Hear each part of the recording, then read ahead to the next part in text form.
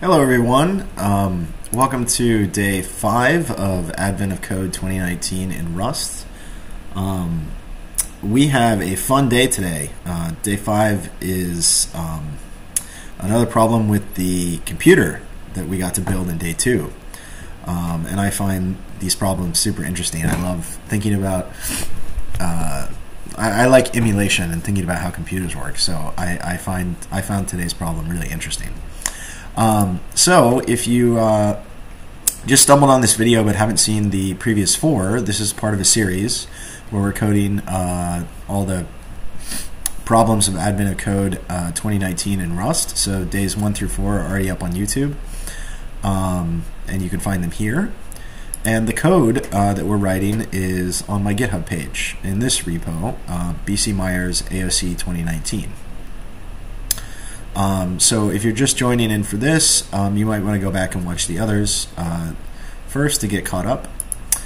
But with that, let's sort of dive into what I wanted to talk about today. So I have a short to-do list. We're mostly just going to do day 3, but I thought I would revisit real quick yesterday's solution, day 4, because, well, I feel silly. I fooled around with how how you can take like a U-size number and parse it into its individual digits. And I figured out a way to do that, but it's clearly not the best solution, and I just want to show off the best solution and feel embarrassed. So let's do that real quick. And then after that, I have a comment I want to make about Inferno, because somebody mentioned it in the YouTube comments for yesterday's video. And then we'll start in on day 3. So if you guys remember yesterday, in day 4, we have this function called parse digits, where we were given a number, like a 6-digit number, like 1, 2, 3, 4, 5, 6, and this function's job is to turn it into an array of bytes that looks like this: 1, 2, 3, 4, 5, 6. And so this solution works. You sort of 5 times in a row, you take your number and divide by 10 times. Well, divide by 1 the first time, then 10 the second time, then 100 the third time, 1,000 the fourth time, etc. And then do this line and then do the subtraction, but there's a much, much better way to do this. Here is an equivalent. This gives you an equivalent answer, but I'm sure it's more efficient and faster. So let's just do a loop. And let's say we have an index variable, which we initialize to 5. And the array in the 5th spot, because this doing things is going to get us first 6, then 5, then 4, then 3, then 2, then 1. So the last digit is just, this is just so simple. I don't know why. I don't know why. And I've seen this before. I feel really silly. But just take n and mod 10. That's the last digit. And then when you go around the loop again, you want to get rid of that last digit, and so you can do that by just making n be n divided by 10. So if we start out as 1, 2, 3, 4, 5, 6, after we do that divide by 10, we'll end up with 1, 2, 3, 4, 5. And so coming around the second time in the loop, n mod 10 will now be 5. Then we'll tack off another digit. I mean, this is just a super simple way to parse digits. So every time around the loop, we are going to decrement I, and if we ever find that I is 0, then we can break.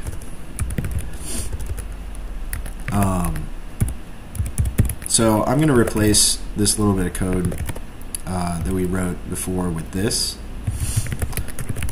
loop now, but let's make sure it works and the tests all pass, and then I will move on to day 3. N needs to be mutable because we're mutating it. There we go.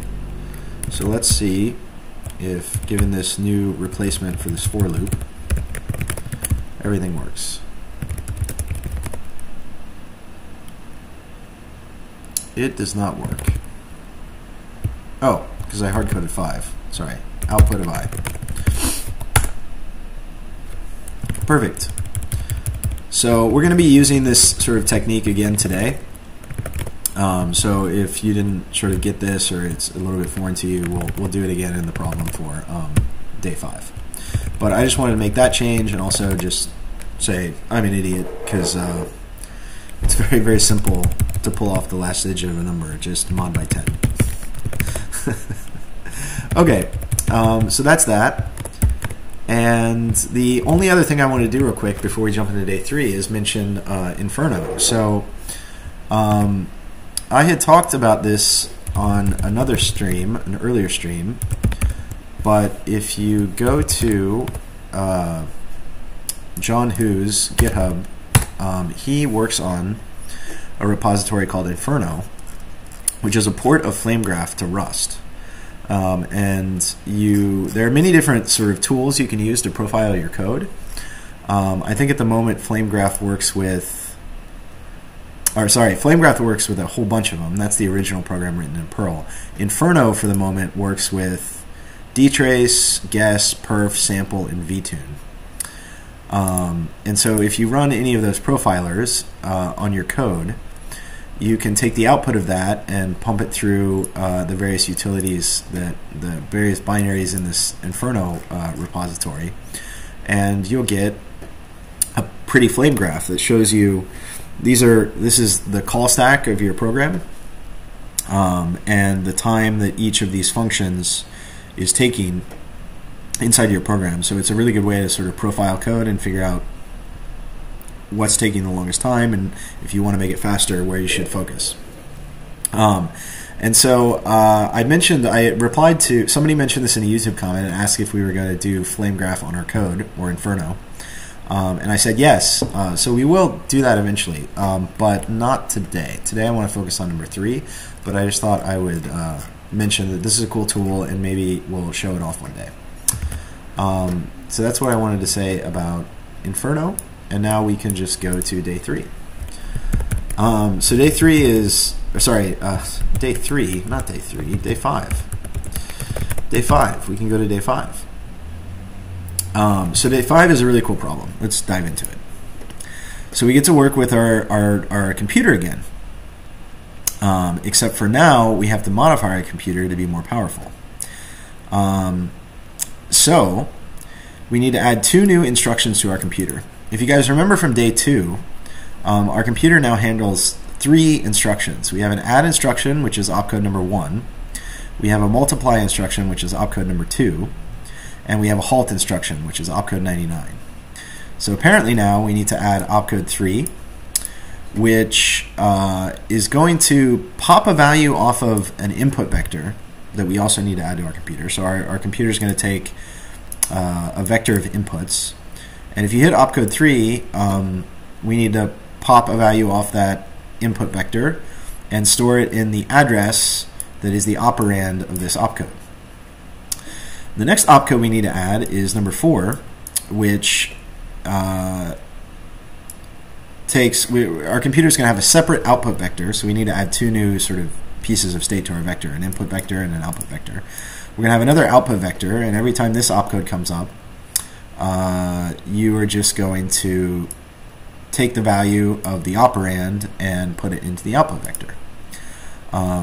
So that's fairly simple, but we get to add 2 new opcodes.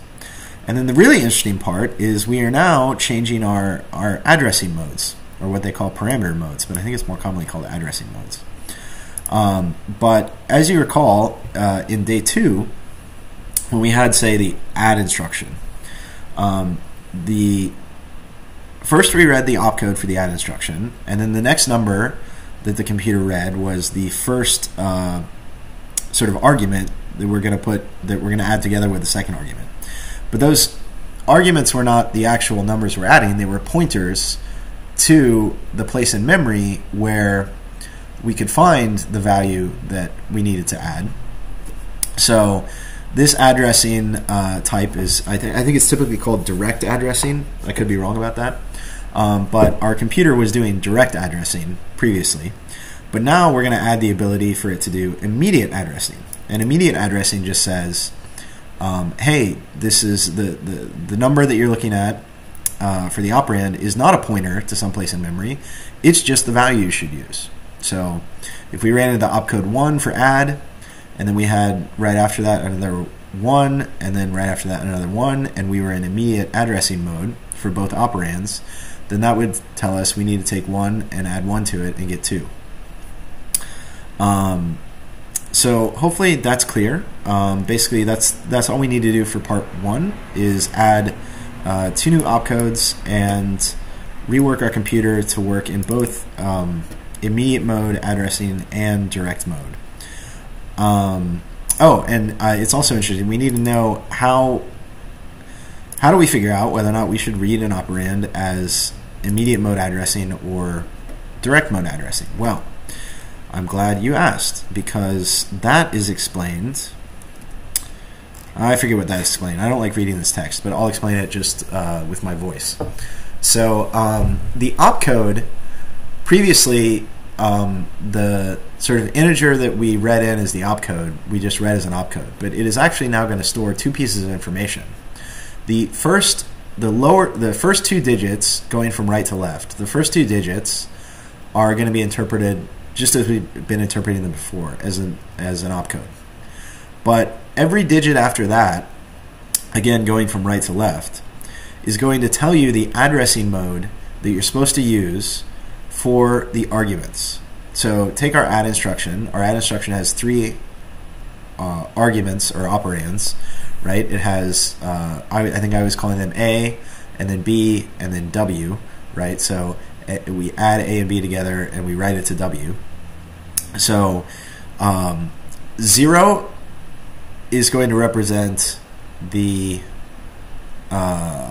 direct addressing mode like we've been doing, but 1 is going to represent this new immediate mode. And so if we ran into an opcode that would say 1101, well, we would interpret that as 01 would be the opcode, so we'd say this is an add instruction. But then the 11 at the beginning would tell us that for both the A parameter and the second B parameter, we need to get those using immediate addressing mode, not using direct addressing mode like we were before. And so that's the way in this sort of assembly language the immediate or the addressing modes are encoded. So I think that explains everything about the problem. So let's just sort of dive in and start coding it up. I think we might have to use the computer even more than we have been. And so I'm going to sort of abstract it out into its own file and make it a little bit more robust to maybe being modified in the future. Take a drink of coffee. All right, so let's do that. Let's add a file called computer. Let's go into day 2 and grab our computer. Come on, grab the computer and pull it into this file. And we'll pull the tests in as well. So there's our computer. We need to add this module to our library. So not pub, just mod computer. All right. Let's go into computer because we're going to be missing all kinds of imports. What do we need? We need error and IO, and that might be it. So use standard IO and use create error.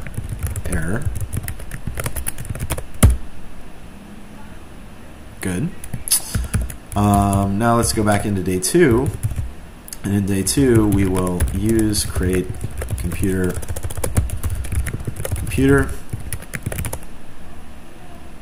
and computer is private, so we need to make it pub create, and we need to make its functions pub create as well.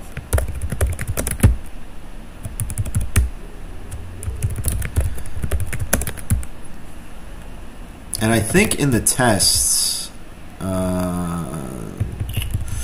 yeah, we're accessing the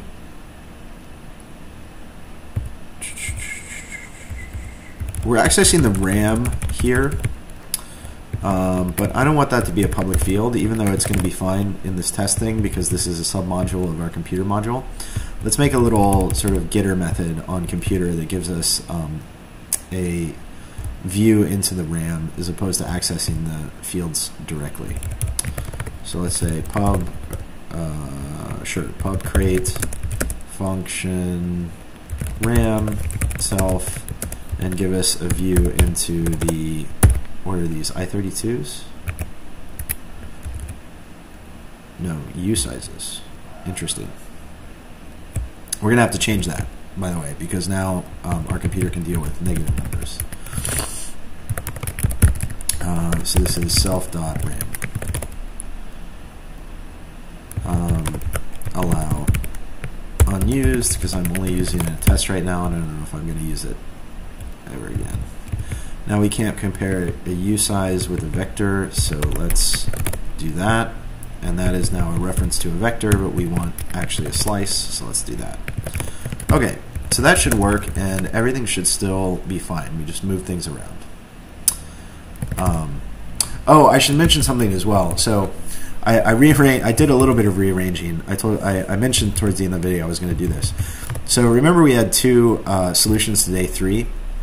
Well, we're keeping the fast version that I didn't code live on stream, but is actually the first version that I actually built myself before I looked at anybody else's solutions, but was kind of a little bit more complicated to write. That is now just our regular day 3 solution, and the one that I coded live on stream, because it was easier, that I got from other people's answers after I finished it on my own, that is now in this alternatives and is sort of not wired up at all, but it's still in the repo, it's just not wired up, and so we just now have one day 3. So I should have mentioned that earlier. So let's go back to our computer. All right. So we're going to make a couple changes to our computer. First of all, in this new scenario, well, I'll show you with the input to our puzzle. This can now deal with negative numbers. That's a negative 37, I think.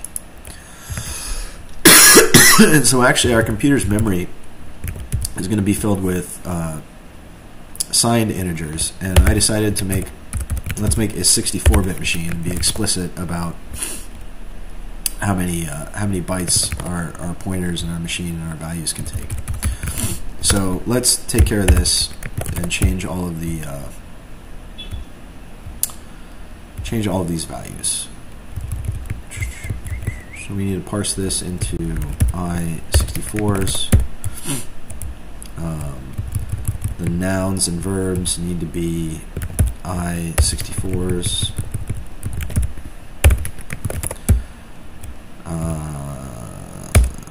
As usize.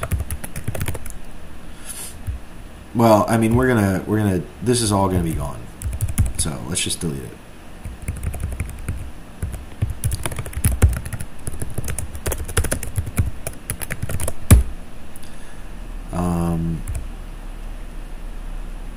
This is going to return an i64.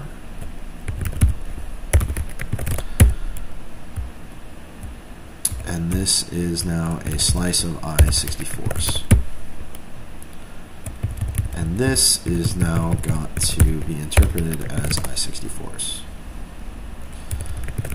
And I think that works. Our test will obviously no longer pass, but we should compile. So let's just cargo check. Good. All right. So in order to do this properly, we're going to need several abstractions. So let's first abstract out the idea of an instruction. So pub enum instruction, because we're going to have many more of these today. In part 2, we get to add even more than the 2 that we were talking about before. So remember from last time, we had an add instruction that took an A, which is i64. It took a B, which is an i64. And it took a pointer to write to, which is going to be a u64 because pointers into memory cannot be negative. Same with multiply. Multiply basically takes the same kinds of arguments as add does. Multiply. Then we had our halt instruction, which takes no arguments. But today we're going to add, in the first part, we're going to add input. And input takes, takes a place to write something from the input vector to, and then output takes a place from memory that we are going to write to we're going to write our output to. So it takes an I64. So for the moment, these are our 4 instructions. That's correct. Okay.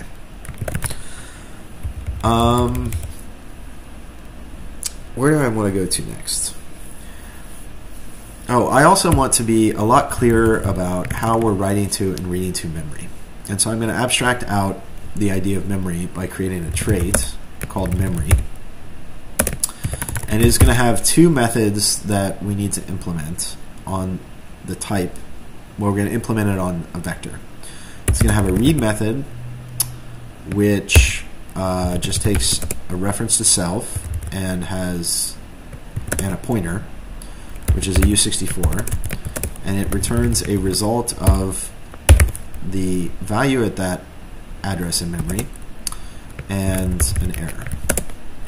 So that is going to be the first method that we need to implement on reader.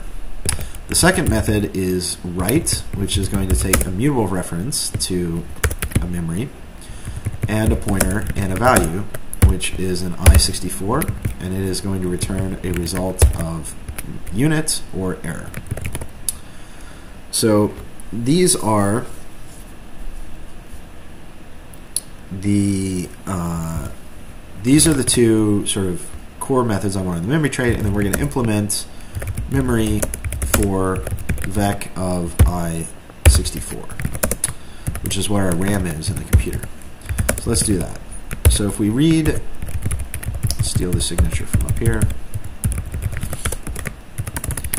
To read memory, we just say self.get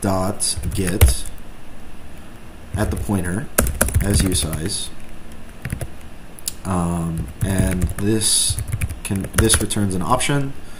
So if we don't find it, we want to say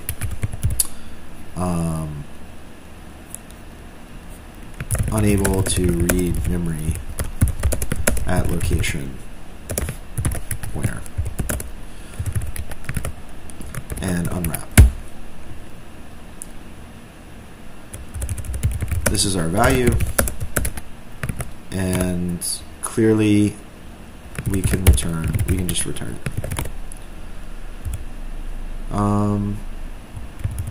But this returns a reference, so let's dereference that because this is I want OK or else takes a closure. And this needs to be an error.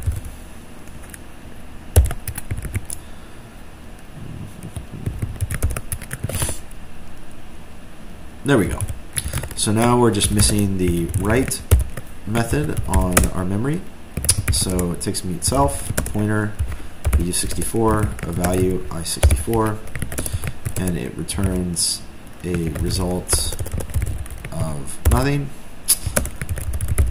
or an error. And here all we're going to do is say self.getMute at the pointer as usize.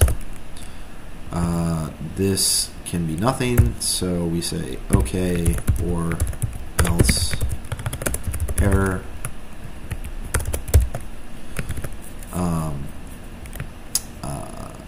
Out of bounds error.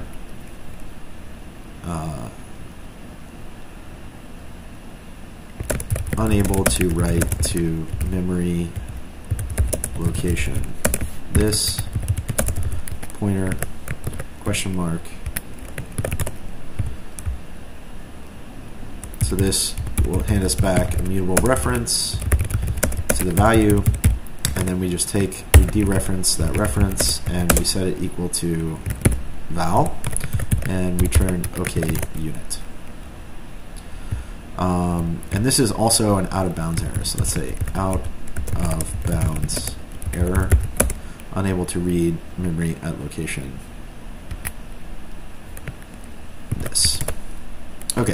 So there are read and write methods on memory. All right. Now let's talk about, this does not need to be public, but it should be copy and clone and debug and eq and partial eq and hash. Why not?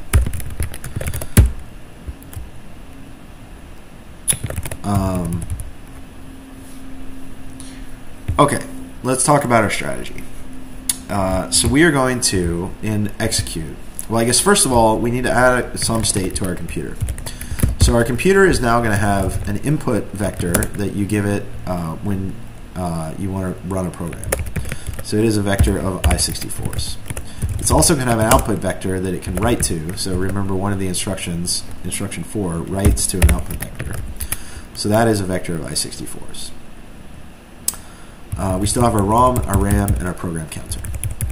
Now, so when we create the computer, we need to initialize input and output to just empty vectors. But then in execute here, so in day 2, in order to execute a program, you had to give it this noun and the verb. In this day, we need to give it a vector, an input vector. So I'll actually abstract this later and show you guys the builder pattern. Not because, again, it's totally overkill for this, but it'd just be interesting. I just want to show off interesting Rust things, and I don't like it that this has to take 3 parameters like this, all of which are going to be optional, as you'll see. So we might turn this into a builder later. But anyway, to make this compatible with day 2, where we don't pass an input vector, let's make this take an option of a vec of I64s for input.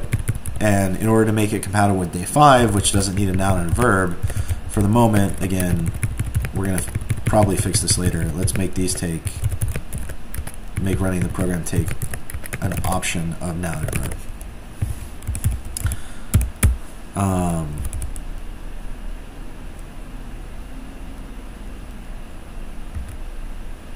I guess you need both of these at the same time.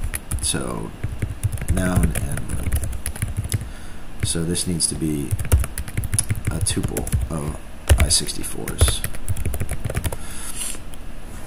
All right, so those are the inputs to our function now. And let's see. We still want to, this is reset state every time we want to execute. And now we need to set inputs. And that is going to be done like this now. If let some input equals input, then self dot input equals input. And if let some noun verb equals noun and verb then self dot noun equals, oh no, not self dot noun, self dot ram 1 is the noun and self dot ram 2 is the verb. Okay, so that takes care of resetting our state. Oh, not quite, because now we have output, which is going to be mutated. So we want to initialize that every time we run it to a brand new vector as well. So now this resets our state. O, P, Q, R, alphabetical, because why not? And we set our inputs, and now we're ready to execute the program. So the way I want to do this, again, to kind of clean things up and make it simpler, is I want to say let instruction equals self.read instruction, which can fail, probably. And then I want to say self.execute instruction and pass it the instruction, which can also probably fail.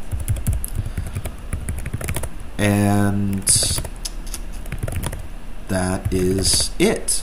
And so all of today will basically be creating these two methods. These don't need to be public. Function read instruction, which takes nothing and returns a result of an instruction and an error. And it is to do. And execute instruction. Execute instruction. Takes an instruction and returns a result of nothing and error, and it is also to do. And we'll put unimplemented now, because we're not going to work on this one yet. We're going to work on this one. And these need to take, let's see, this needs to take app_new_self, and this needs to take, I think, just @self, but I'm not sure. No, it needs to take app_new_self as well. Okay. Mismatch types expected. Oh yes. Let's just say unimplemented on this one as well. I don't like it when there's red. Okay. So we want to read an instruction. And remember, I guess, let me explain this here. Or let's look at the input. Let's pull in the input for day 5 and look at it as an example of what's going to happen. So we need to add o5.txt, and o5.txt this is our program. Let's quit out of that. Oh, I didn't really need to quit out of that, but let's quit out of that and come back here and cat out on the right hand side data.o5.txt. All right, so if you recall what's happening here, we read an opcode. In this case, it happens to be 3, which is the input opcode. So this says, hey, take the next thing and write it to our input. But since this is just 3 and not 103, we're in pointer address or direct addressing. So this means go find the thing at slot number 225 in memory and write that to our input vector. No. What is number 3? How does input work?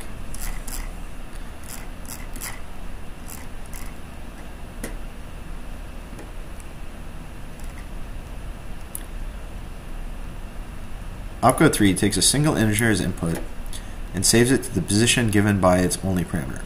Oh yeah, so what 3 does is we're going to have an input vector, and it's going to pop off a value from that input vector and save it in memory at location 225, somewhere down here. And then we're done with this instruction. And then we move to this instruction, which is 1, so it's add, and it's going to have 3 operands. And so again, because it's not 1101, it's just plain 1, it is going to be like the add instruction we did last time where everything's in direct mode. So what it's doing is saying, go look in memory address 225, which is where we just stored our input, pull that value in, go look in memory address 6, which I guess is 0, 1, 2, 3, 4, 5, 6.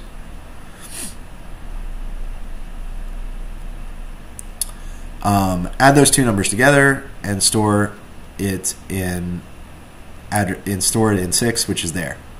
And so this is actually going to change. So we don't know what's going to happen now, or I mean we follow it, but the next opcode we read may be updated from that. So anyway, that's just sort of to help recall how this sort of computer works. And notice, by the way, before we could count on the fact that every opcode took 3 operands, and so every time we did an opcode, we just incremented our program counter by 4. But now we have opcodes that this opcode only takes 1 operand. This one takes 4. We're going to add some later that take 3, So we need to pay attention that we can no longer, our updating the program counter is going to be variable. All right. And we also have to deal with this addressing mode business, but we'll talk about that soon. So when we first start up, right, we are going to read our memory at the program counter, which is going to be initialized to 0. And that is going to give us a number. And that number is going to be something like 1102. And what we need to do with this number is the first 2 digits we need to interpret as the opcode. And these last digits we need to interpret as the addressing modes for the operands. And so here's where I said we're going to use this sort of the parse inputs, the parse digits thing that I talked about at the beginning of the stream. We're going to use that again here. So what we want to do is we're going to say the ones digit is in mod 10. And then we will lop that off. So in divided equals 10, which means this needs to be mutable. So now we have pulled in 2 and we've lopped it off. So now we're left with this. So the tens digit, we don't have any opcodes that are above, well, I guess we do. We have the halt, which is 99, is lopping off another digit, and we decrease again. So now we got this. And now this is going to tell us the addressing modes for all of our operands. So if this does not exist, so if there are no numbers here, right, then you should interpret it as 0, which is the pointer addressing mode. So let's say we have this, we have this is our opcode, 1, 0, 1, and then our operand is 5 and 10. And the place we're writing to is address 55. So this says add these 2 numbers together, but interpret the first one as an immediate value, so actually use 5. The second one, however, because there's an implied 0 there, we're going to interpret as an address. So what this is saying is add 5 to whatever is at address 10 and write it out to address 55.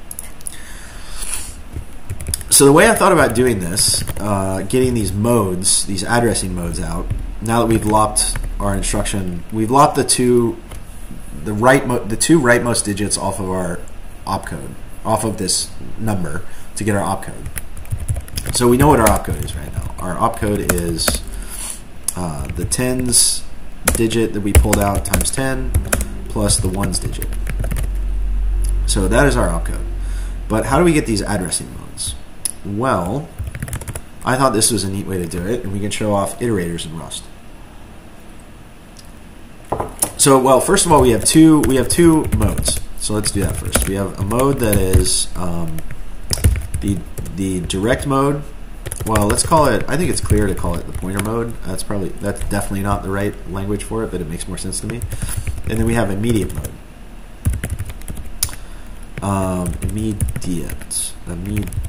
Immediate mode. There we go. But what I want to create is I want to create something called modes, which is going to hold a U64, and it is going to implement iterator. And iterator is a trait that requires 2 things, and then it gives you all kinds of magic. It requires an associated type called item, which is the item you are going to output after every iteration of after every iteration of this iterator. And for us, we want this to be a result of a mode or an error. And then it requires you to implement the next function, which takes a mutable reference to self and returns an option of whatever you said your associated type was. So in our case, I mean, I could, instead of writing self.item here, I could write result of mode error. But I always like to write it like this because then I only have to change it. If I ever change it, I only have to change it in one place, and it will automatically sort of update here. All right. So in this next method, what we want to do, let me actually explain this better up here. So we're going to create a modes up here with the in that's left over. So remember, we started out, let's say, with 1101, and then we have lopped off the first two. So now in is just 11. And that is what we're going to pass into modes. And so every time modes goes through an iteration, we want to say that the mode is mode try from in self.0, which is the in up here that we pass in, is going to be self.0 because this is a tuple struct. Self.0 mod 10. So lop off another digit from in, right? And try and parse that into a mode, which can fail. So if it fails, then this iterator needs to return, well, if it's okay, then we got a mode. If it fails, then we need to return some error E. All right.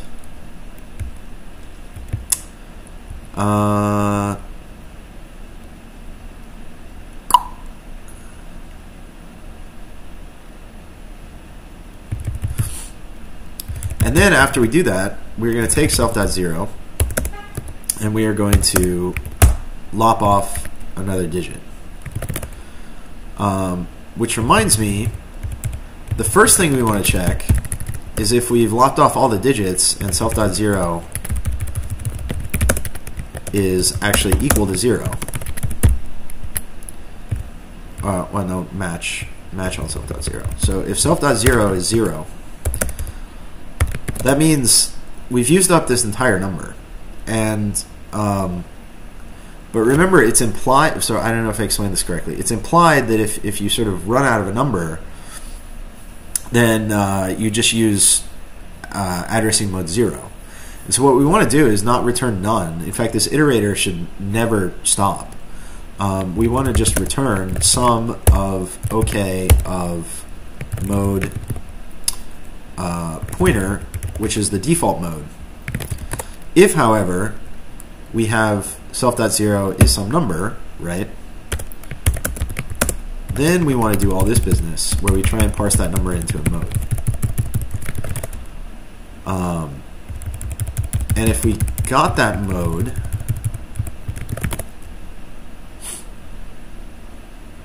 mismatch types. Why are you not letting me, why are you not formatting? All right.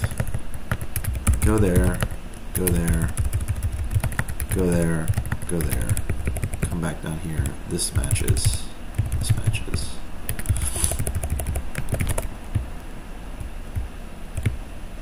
Oh, we want to return this in this case. But that's still not helping. And then we want to return, in this case, some OK mode. Perfect. Okay. So again, to kind of explain this code, right? When we create a mode, it's going to be just the things we need to interpret as addressing modes. If this number is 0, it means like we're done, and we just always return the default mode of pointer. If, however, we have some number in here, like say 11, then we get the first digit, try and parse it into a mode, which can fail. If it fails, we give an error back. If it doesn't fail, we actually lop that digit off of our state using this, and then we return the mode that we created. So hopefully that is all clear. But it's a nice I think it's a nice example of how you can create your own iterator in Rust to do something pretty simple. So now what we need to do is on mode, we need to know how to parse a number into a mode. So let's implement try from. We're going to get U64, and we want to turn that into a mode, for mode. So function try from in U64, give us a result of ourselves, because we're mode, or our associated error type, which I forgot to put here. And now we try and parse the in, so let's match on in. If in is 0, that means we are in mode pointer, which is the default. If in is 1, we are in mode immediate. And if in is anything else, then we need to say unrecognized addressing mode, whatever in is. And this is our output, and in the 0 and the 1 case, our output is good, so we say OK. And that should work, except for we haven't imported try from. So use standard convert try from. Not stir convert, standard convert. Okay. So what am I missing? It looks like I actually did this correctly. So we have our mode. We can parse a number into a mode, and we have our iterator, which is going to take the rest of the number after we've lopped off the opcode, and it is going to be something that when we call next on it will just give us the next mode, which is what we want. So this needs to be as U64. Actually, this is how we were reading data from memory, but now we want to read data from memory differently, don't we? We want to use the memory trait that we made. So we want to read at self.pc, and that can fail. And so now reading memory looks like this. And it is safer and checks error bounds and all this kind of stuff. We read this on our RAM, self.ram.read. Right? Okay. So this is opcode, and this is going to need to be mutable later. Modes is all this business, and this business, and is this.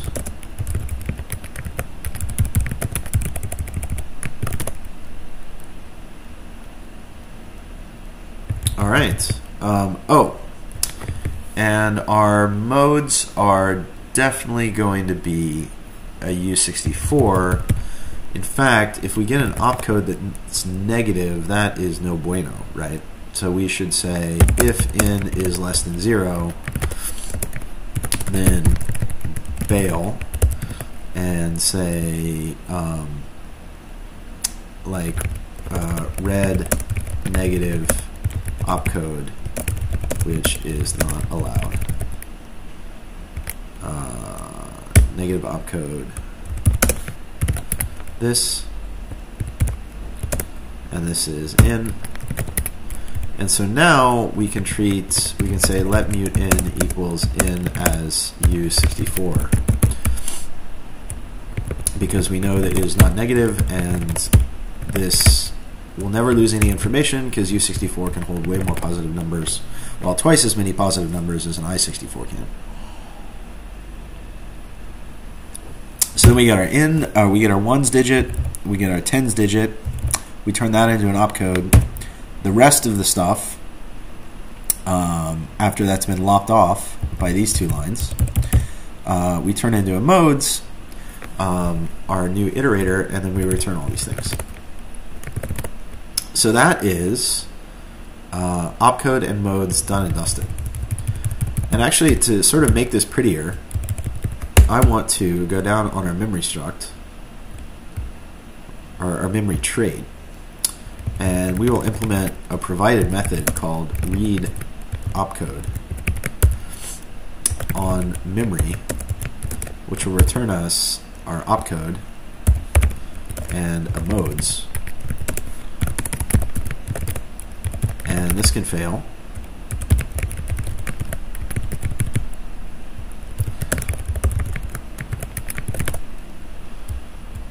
And we don't need that anymore. And this needs to be okay. And in order to do this, we need to pass in. Oh, we need to pass in a mutable reference to the point to the program counter. So hold on, program counter, mutable reference to U64, and then we need to read at this program counter. But after we read, we want to increment our program counter. So program counter plus equals 1, right? Because we're done with we read this byte. And this is now not self.ram, this is self.read. And so now we have, on our memory trade, we have a read opcode method that if we ever implement memory on any other type except for VEC of I64, which we've done down here, we don't need to implement it. This is an automatic method that we get for free without having to do it for every single type. Alright, so now up here we can call, instead of doing all this business, we can just say let opcode mute modes equals self.ram, because that's what implements memory, dot read opcode, and we need to pass it in a mutable reference to the program counter.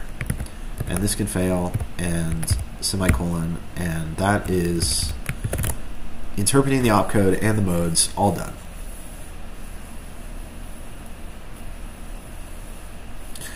Alright, so now that we have the opcode, we can match on it, and this will tell us what kind of instruction we need to create. So if we get a 1, then we need to create an instruction which needs an A,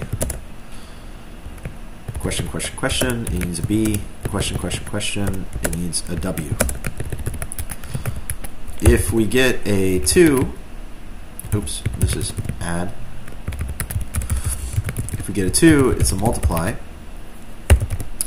If we get a 3, it's a input. If we get a 4, it's an output instruction. Excuse me. Hold on. Ooh. Instruction equals. And if we get a, sorry, this should be a 4. And if we get a 99, then this needs to be a halt instruction, which looks like that. Okay, so now we just need to figure out how to parse out the A's and the B's and the W's and all that kind of stuff. And so what I want to do here is I want to take our memory. Remember, we updated the program counter here already. So now we're looking, our program counter is pointing to the right spot, the first operand. So let's take our memory, self.ram, and let us read a signed integer from the memory. In order to do that, we need to give it a mutable reference to our program counter, because that will have to be updated, because once we read this operand, we need to move the program counter. And we also need to know what addressing mode to use in order to get this A parameter. And so this is where the modes iterator comes in, is we will just pass this a mutable reference to modes. And so that is how we are going to read in our operands. And we can do the same thing for B. We can say self.ram.read signed. Give it a mutable reference to the program counter and a mutable reference to modes. And for W, we can do the same thing, except for when you write to something, it's mentioned down here somewhere. When you have a parameter that is something that you use to write, that tells you where you need to write things, this will never be in immediate mode. So we don't need to pass a mode to the function that gets us the W parameter. I'm going to call this function read pointer, and all it needs to do is read the next integer and update the program counter. And so there are the three things that we need to do to read in A, read in B, read in W, and create the add instruction if indeed the opcode turned out to be 1. And all of these things are going to be able to fail. And that's how I want to do reading in the instructions. So let's copy this and make it 2, because multiply is the exact same thing, except for it's called multiply. And then let's copy this again, because it's faster to do that. And for input, input takes, does it take a W where you write the input to? Yeah, so it takes a W where you write the input to, because we're going to pop something off the input and we're going to write it into memory. So all we need here is a W. For output,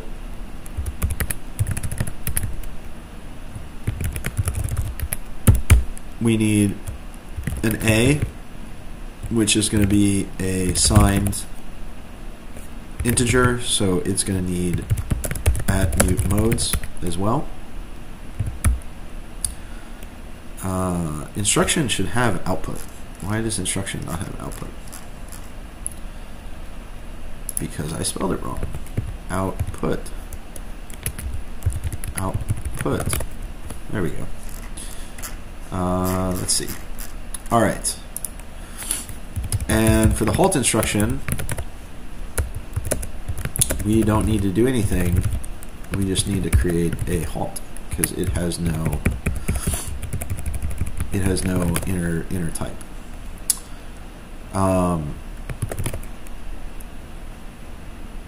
And then from this function, we can just return OK instruction. And that is, for the moment, I think, this entire function done. But we need to create these methods on memory. But that should be fairly easy to do. In instruction. There we go. Okay. So let's go back down to our memory trait. And we need to add two methods, read signed, which we said takes, and I'm going to reorder these parameters actually. So it takes just a immutable reference, because we don't need to update the memory. And then I'm gonna reorder these because I like everything to be in alphabetical order. It also is going to take a modes, which is a mutable reference to our modes iterator, and it's going to take a program counter, which is a mutable reference to a U64, and it is going to return us an I64 and possibly an error, and we'll say unimplemented. And then the other function we need on this trait, the other method we need on this trait is read pointer, which takes a self, does not take a modes, but takes a PC and returns pointers are always going to be U64s, should always be U64s. So now that we have those two things sort of created, up here it should not yell at us anymore, except for the fact that I put all of this stuff in the wrong order. So @mute self.pc. In fact, let's do this. You guys have watched me be very inefficient with Vim. Apologies. Do I do it there or there? There. No, that did not work. All right. Copy. Paste. Oh, hey. Okay. Paste. All right. Paste. All right. And now delete you, and delete you, and delete you, and delete you. And so now this function is all nice and clean and ready to go, I think. So now all we need to do is implement read signed and read pointer.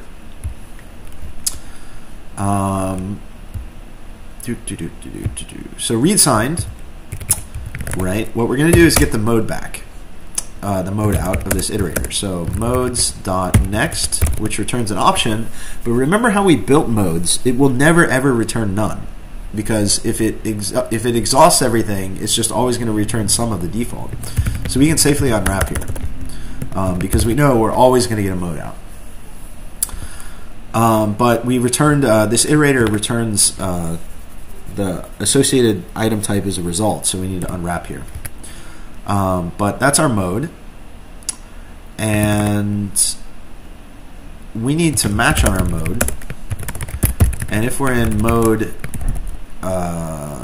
immediate, that's the easiest, because what we do there, well, let's pull this out first. Okay, so let's say a value is self read. We want to read at the program counter, right? And then we will increment the program counter, because I don't want to forget to do that. All right, so this gives us the value, or well, the thing that's at memory where we are. So if we're in immediate mode, that's just what we want to return. We want to return OK of this value. If, however, we're in, what do I call it, pointer mode, then we need to interpret this value as a pointer. So that means we need to dive into memory again and get out val. This, by the way, can fail. And this is our new value. I should probably call it something else, like val2. And it is this that we want to return from the function. So this doesn't need to be returned. This can just be okay. But mismatch types, because when we pull something out of memory here, this is an I64, or this is a signed number. But if it's being treated as a pointer, it cannot be negative. So we need to say if val is less than 0, then that is no good, no bueno, because you are attempting, or like encountered negative pointer, which is not allowed. And the pointer that we encountered is val. So now that we know this number is not negative, we can safely say as u64. And that is read signed, all done, I think. Now read pointer is even easier, because we always interpret, it's basically saying like we're always in immediate mode with the pointer, right? So all we have to do here is say get the value, increment the program counter, return the value. Oh, but this value, right? If the value is negative, then we're also no bueno, right? So bail. Actually, we can use this same message.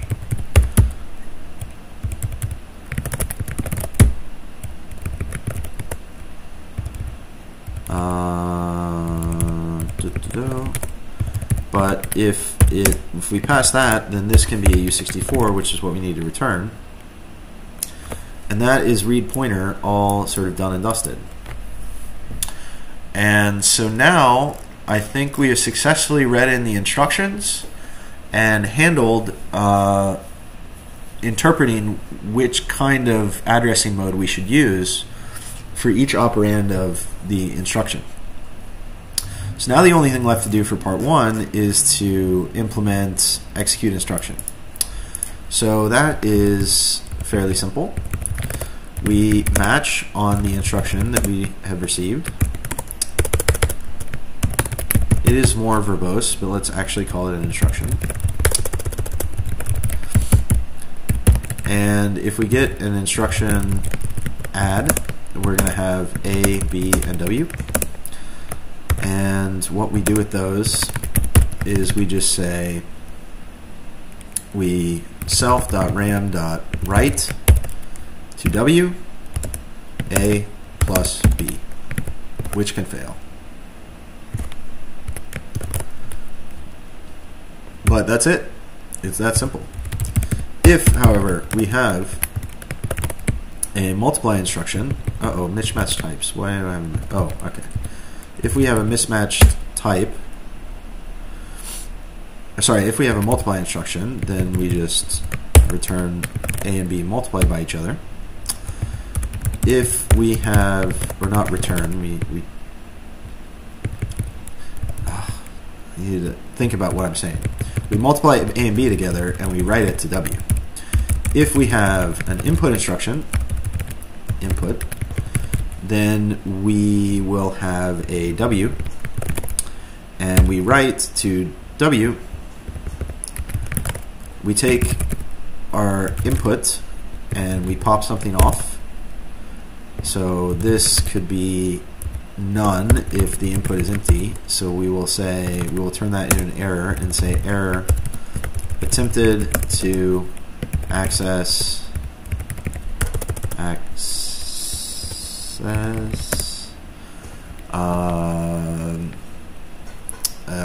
an input value, but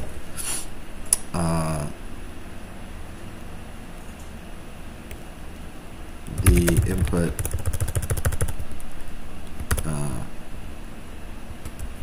what's the right way to do it? Input, but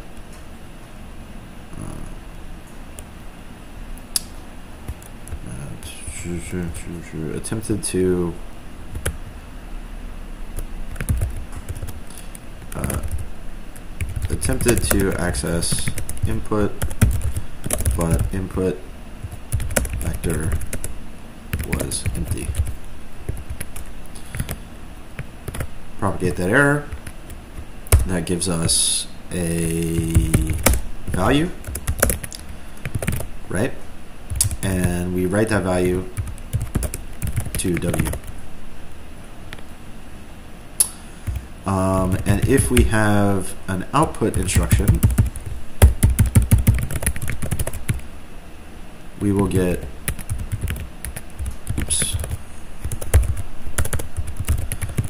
some parameter, and all we do here is we say self.output.push A, and if we have a halt instruction, then we return, so this execute instruction, if we do this and we get a halt, we need to know when to stop, right? So let's return a result of an option of unit. So if we return none from this function, we mean we know that we are done executing the program and we need to stop. And in every other case, so let's return none here. And then in every other case, let's return sum of unit. Oh, and this needs to be OK none. And this needs to be OK of sum of unit. That way, up in our run function, or our execute function, right, we can say if self.execute after we handle the error is none, then you need to break, because all of this should be happening in a loop. So in a loop, we read an instruction, we execute that instruction. If we get none, because that means we ran into halt, then we break and we exit and we return. And I could be wrong, but I think this might be everything for part 1 complete. Let's try it and see if that works out. These tests no longer pass because this needs to be sum of a tuple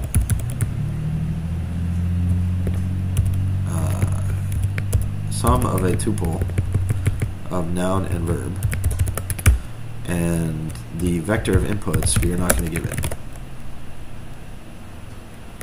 So does that still work? Cargo test. No, not at all. Oh my gosh. And that's because in day 2, where we used our computer, we're no longer using it correctly. So here we want to not give it an input vector, but we do want to give it a noun and a verb. So that should work.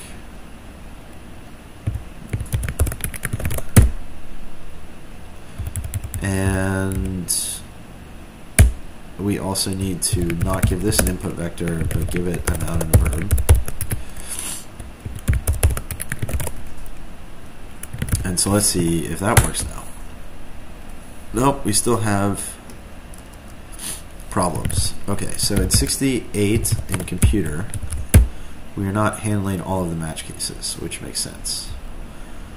Oh, of course, because opcode can be fail unrecognized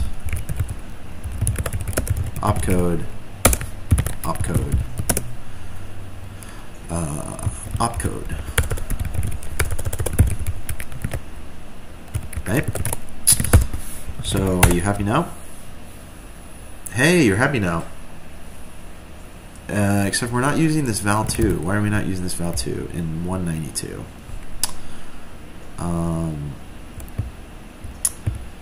We need to return val2. Why are we returning val? That's not right. Alright, our computer works, even though we completely gutted it and did everything again. It works with day 2. Let us see if we can make it work with day 5. So I think with day 5, am I still, yeah, this is still part 1. We need to give it an input of 1 and run it and see if we get this answer. So let's make a day 5, because we don't have a day 5 yet. So add day 5.rs, add day 5 here in our main function, add day 5. You're going to yell at me because you don't have the run function yet, but let us steal the run function signature and the imports here from day 4 and paste it there. And unimplemented. Now we have a run function.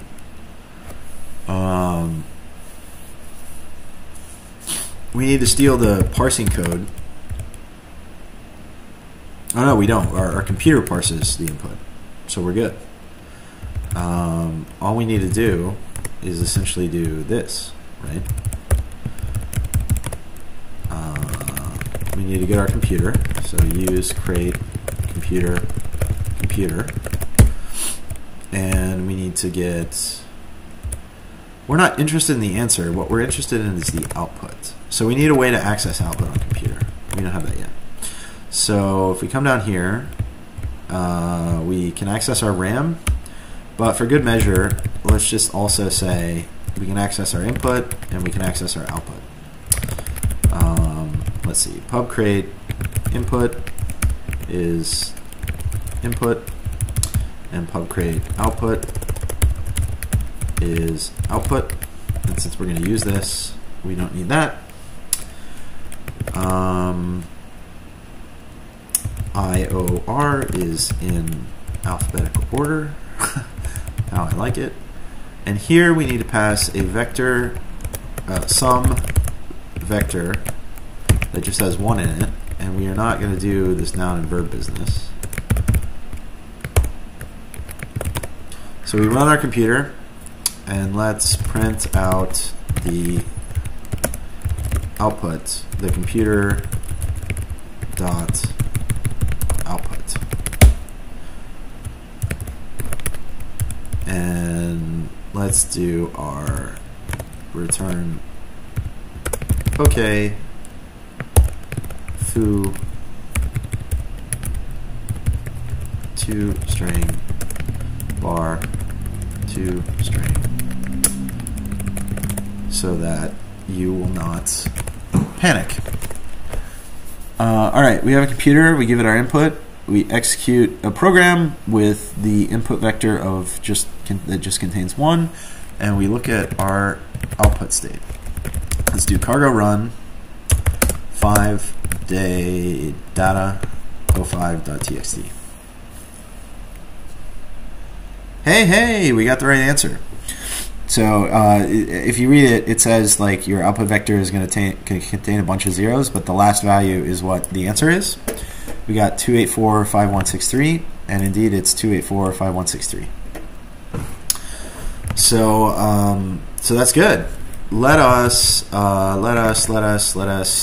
make sure that we can. Well, let's say computer.output.last. What is last return? An option. So match on last. If we get some, this is value. This is our answer 1. And if we get none, this is a bail.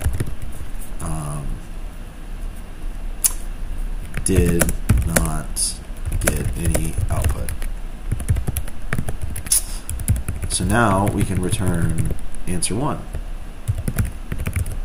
ToString.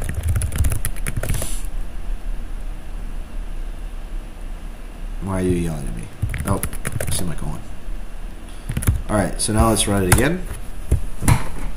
And answer 1 shows up where we want it to show up. Perfect. That's part 1 done. Alright, let me explain part 2, which is pretty exciting. We have more instructions, but the way we've kind of architected our computer, they will be very fast to add. So we have 4 more instructions. We have opcode number 5, which is the jump if true instruction, which takes 2 parameters. It looks at the first parameter. Again, we don't know the addressing mode from this, so whatever addressing mode it uses, it gets out that first parameter in the correct way. And if that first parameter is non-zero, then it sets the instruction pointer to the value of the second parameter. So it sets the program counter to whatever the second parameter is. If the first parameter was 0, then it does nothing. Jump is false is basically the same thing, except for it does the stuff when the parameter is 0. Less than says if the parameter is less than the second, if the first parameter is less than the second parameter, it puts a 1 in the position given by the third parameter. Otherwise, it puts a 0 in that position. And equals does the same thing, except for it checks if the first parameter is equal to the second parameter. So this should be fairly easy to code up. Let us go to the computer and do that. So we've added some more instructions. Where are instructions? Are they down here? They are down here. We've got, they're going to resemble more of that than anything else. 1, 2, 3, 4. We've got jump if true. We've got jump if false. We've got less than, and we've got equals. So jump if true needs to take a first parameter, and that's it. So this just has an A, I think, which is going to be put into the program counter, so it's going to be an unsigned value. Oh no. No. If the first parameter is non-zero, it sets the instruction pointer to the value of the second parameter. Oh, okay. So we need the second parameter is going to be something that could possibly be set in the instruction pointer. So that needs to be unsigned. This, however, can be the first parameter that we're checking against 0 can be anything. So jump if false is going to be the exact same thing. And oh, I called these P's. Yeah, let's call these P's because this is the thing that might be set to the program counter. So I'm calling it a P. All right, less than. If the first parameter is less than the second parameter, it stores 1 in the position given by the third parameter. Okay, so I think this is just A is I64, B is I64, and we're going to write to the third parameter, and so we want that to be a U64. And that means equals is also the same, and so I think this is how we want to code up our instructions. All right, so now we have these new instructions. Let's go up here and worry about reading them. So let's do this. 1, 2, 3, 4. All right, if it's 5, or if it's a 6, or if it's a 7, or if it's an 8, we now have instructions for you. So 5 is instruction jump if true. 6 is instruction jump if false. 7 is instruction less than. And 8 is instruction equals.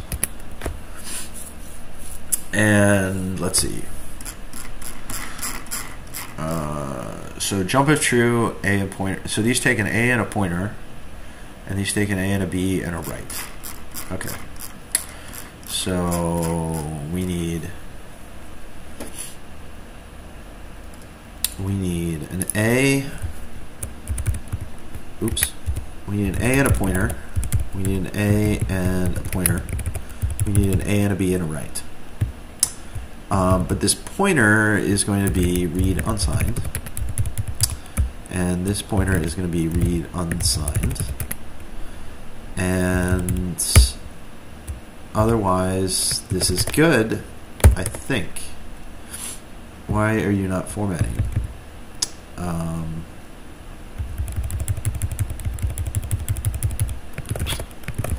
Yeah, why are you not formatting? 170. What? How did that show up? Was I even modifying that? Okay. Alright. So we come back up here, and indeed, this all works, except for we don't have a read unsigned method. But that's going to be super easy to add to our memory. Let's go down to memory and read unsigned will be the same thing as read signed, except for we'll get unsigned out. And really all we need to do is we need to say read signed with modes and PC self dot this can fail. That is our value. And for unsigned, all we need to do is say, well, if you're negative, then that's a problem. But otherwise, you are all good as a U64. So bail read unsigned. Yeah. Bail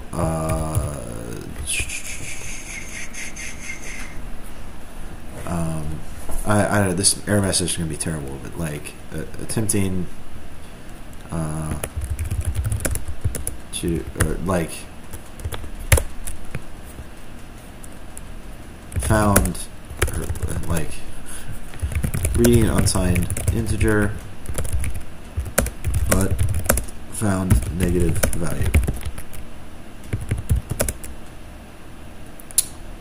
Val, colon, negative value. All right, if val is less than 0. And that's read unsigned all done. And so this part is now complete. So you can see, like, once we sort of, all the abstraction layers that I added just makes it super easy to add extra instructions now, which is nice. So part 2 is really quick. So let's add the instructions to execute. Let's tell our program how to execute these instructions. So we have jump if false, which has an A and a P, right? Oops.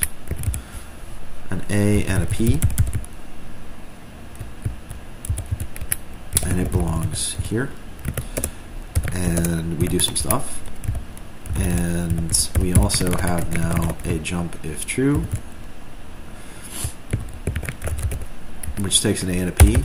We have a less than, which takes an A and a B and a W.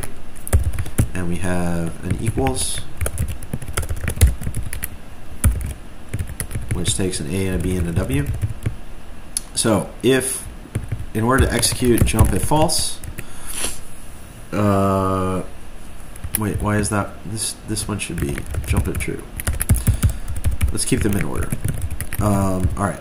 If we have jump if true, then we need to look at the first parameter, and if it's non-zero, we set the instruction pointer, the program counter is what I'm calling it, to the value from the second parameter.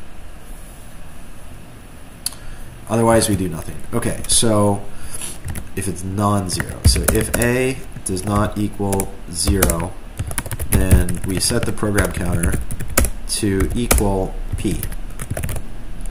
And that's that done. This one is if A equals 0, then we set the program counter to P. So that's that done. All right, less than. For less than, if the first parameter is less than the second parameter, so if A is less than B, then we store 1 in W, otherwise we store 0 in W. So we do self.ram.write to W, 1 in this case, right? Yep. Which can fail. Otherwise, we self.ram.write into W, 0. And that's less than done. And I think equals is the exact same thing, except for instead of A less than B, it's A equals B.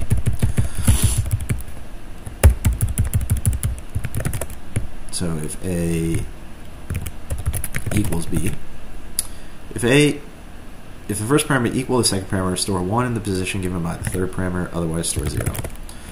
So that's all done.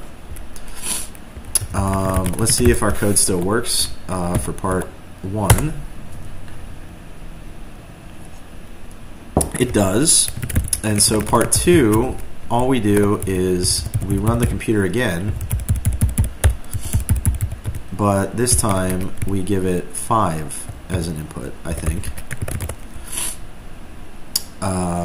And we still want the output. And this is no longer answer 1, this is answer 2. And so this is answer 2. And we cannot borrow the computer as mutable because it is already borrowed as immutable. Because this. There you go. So let me explain that error. All right. So here we're borrowing. The computer immutably, and it's returning us a reference to the vector, the output vector, and then we call last on it, and we match. And so this is a reference to a value inside the computer. and we brought it out here, so we still have a reference to the computer here, an immutable reference to the computer here. And we keep it all the way down here and then print it out. And so if we have outstanding in this area, right, an immutable reference to the computer, we cannot, in Rust, because of borrowing, borrow the computer mutably here. But since this value we get out is copy, right, we just have to dereference this reference. And so now this is no longer a pointer or a reference that is tied to the computer. It's just a straight up value. And so because of Rust is smart enough to recognize that, like, we're no longer once we do this, right, and we come out here, we're no longer borrowing computer immutably anymore, or sorry, immutably anymore. And so now we can borrow it mutably again. Hopefully that made sense. All right. We get 9436229, which I think is the right answer. 9436229. And there we go, ladies and gentlemen. That is day 5 complete.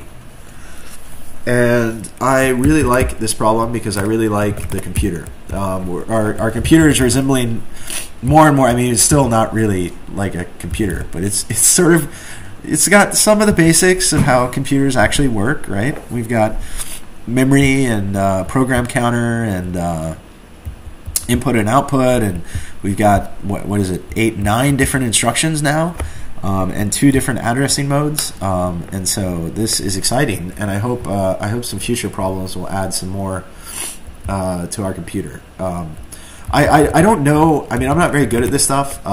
I tried a couple years ago when I was sort of brand new to coding, so maybe a year and a half ago. I sort of started making a half attempt to like write a basic Nintendo emulator, and I did that for a while, but then dropped the project because I got tired of it.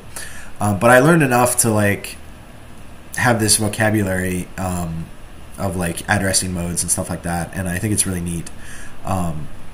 So anyway, that's day 5, and I guess we'll push to GitHub. Or we can add this to our benchmarks. I swear to God, I'm going to come up with a better way to do this at some point, but not right now. I said the same thing last night, but not last night, not right now. We're going to manually come in here and modify day 4 to day 5 all over the place.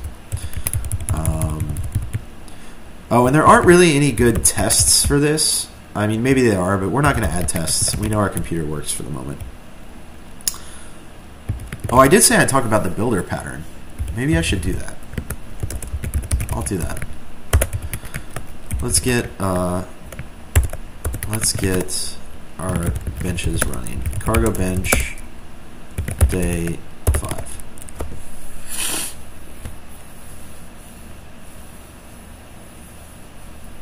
Let's see if this works.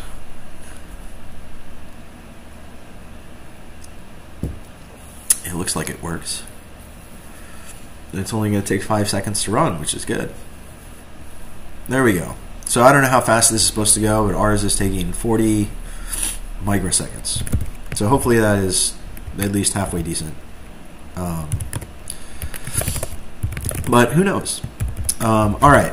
So yeah, the kind of pain in the ass thing that I don't like about our computer, the only thing I don't like about our computer right now, otherwise it's very pretty, right, is this like thing that we did in order to make it so we could sort of run day 2's projects and run day 4's projects, because our computer is kind of changed to take either an input of vectors or this sort of noun and verb type deal. And so I don't know, this isn't how I actually do things, but let's just show you guys how to make a builder, because it's a very good pattern in Rust.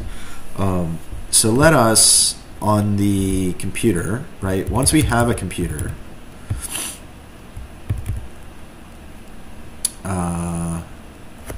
let's see, how would I want to structure this? So we have to give it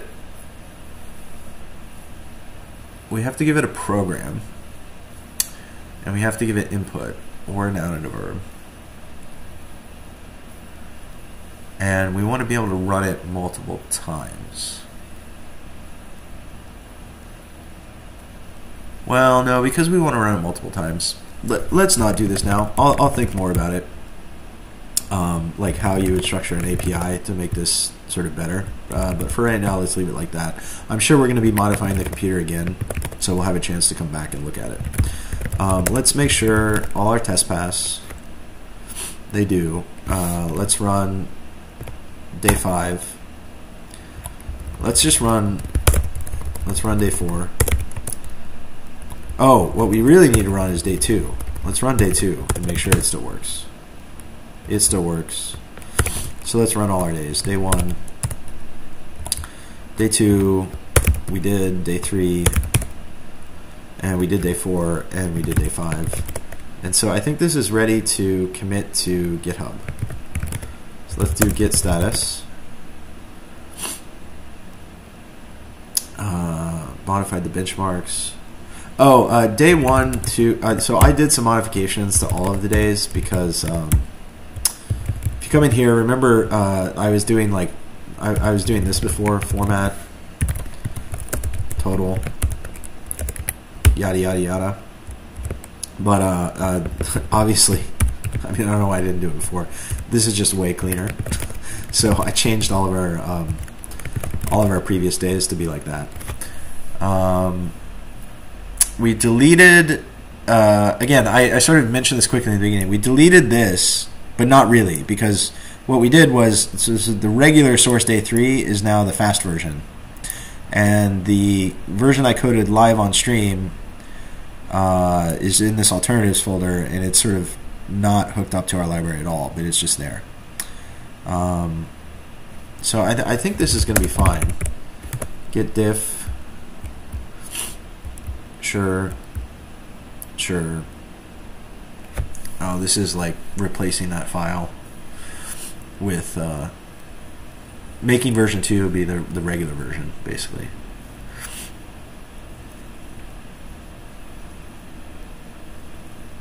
And that was deleting, yeah. Okay.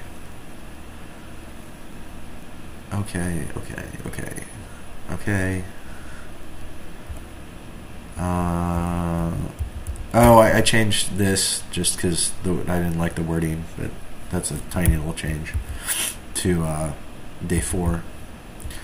I also moved this doesn't change the code or anything, but I moved this like up in the function. Oh, and parse digits. We now are parsing digits the new, better way. And that's it. All right. So git add all, git commit m day 5, git push.